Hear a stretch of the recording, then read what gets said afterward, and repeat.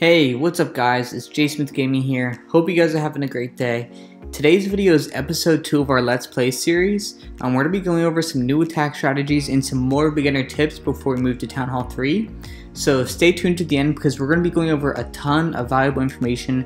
So if you haven't seen episode 1, check that out because it leads into this episode. I'll leave a link to that video in the top right corner. But before we get into the first tip, please leave a like and subscribe for more content. We're so close to 100 subscribers and it would mean a lot if you guys could help me get one step closer. Now let's get into it.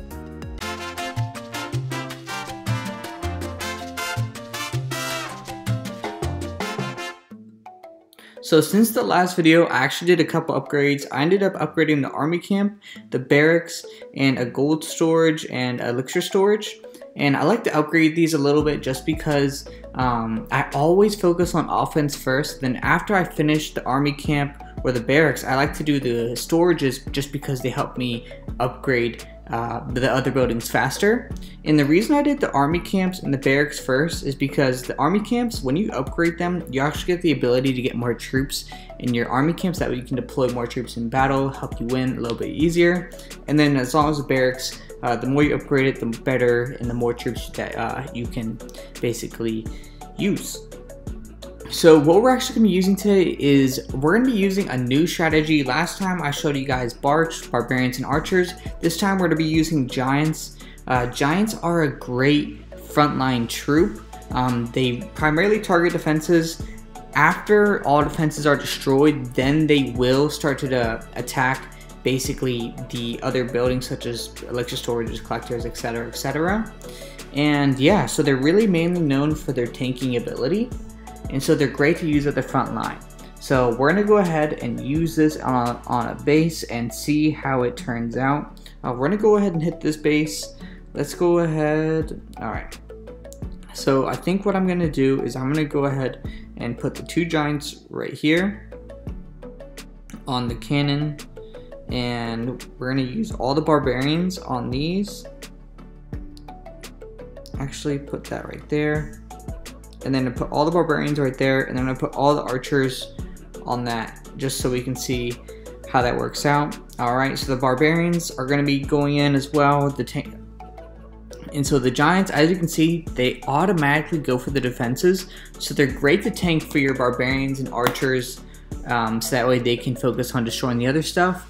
And that way the giants have all their attention. So this is definitely gonna look like a 3-star because after those barbarians get that gold collector, we're going to be going and killing that cannon.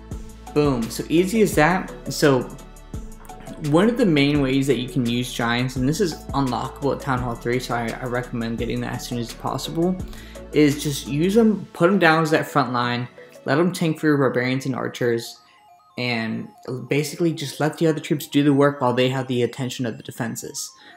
This troop is awesome. It's useful throughout all the Town Hall levels. It never gets old. And yeah, so this is a pretty quick pickup, pretty easy pickup. Not too bad.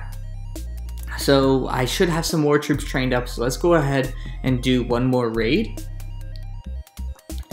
Let's get that. Alright, I think it's actually finishing. Alright, we'll just go ahead and finish that up. So let's go ahead and look for a different base. Maybe the one that's a little bit harder.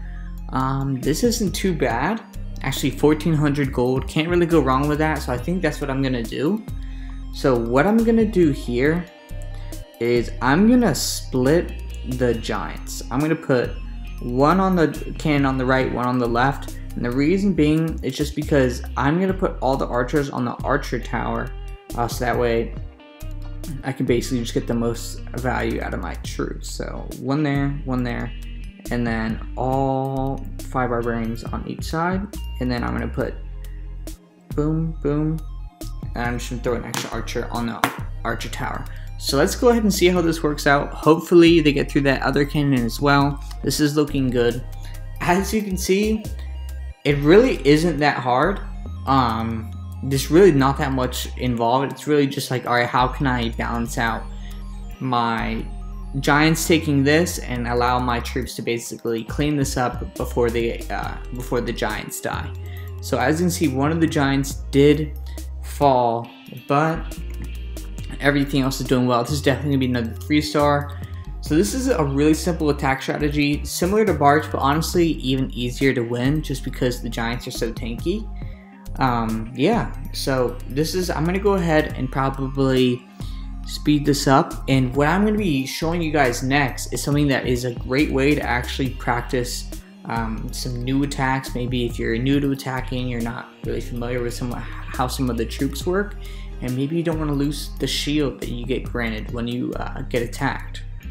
And what that is actually the single player missions. But first, let me go ahead and train some troops, and I'll be right back. Alright, so if you haven't checked this out, you probably did in the tutorial.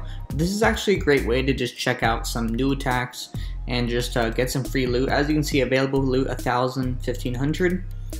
And yeah, so these bases typically aren't too hard in the beginning, but they definitely get harder later on in the game and as you progress through the map. So as you can see, pretty simple. So what we're going to go ahead and do here is I'm just going to go ahead and put a giant on each side and then 5 barbarians. So as you can see, the Giants are tanking. Going to put 5 barbarians on each side, and that should really be it. This is kind of a GG right there already. As you can see, this was really easy, this single player map, but I promise you, not only does the loot get increasingly better, so it's actually a great way to just, maybe if you need some extra money for walls or just an extra building, check out the single player map. Or it's just a great way to practice some new attacks, maybe if you're still like unfamiliar with attacking. So what we're going to go ahead and do now is, there's not too much depth to Town Hall 2. It's a great Town Hall, and I think it's a great way to start the game.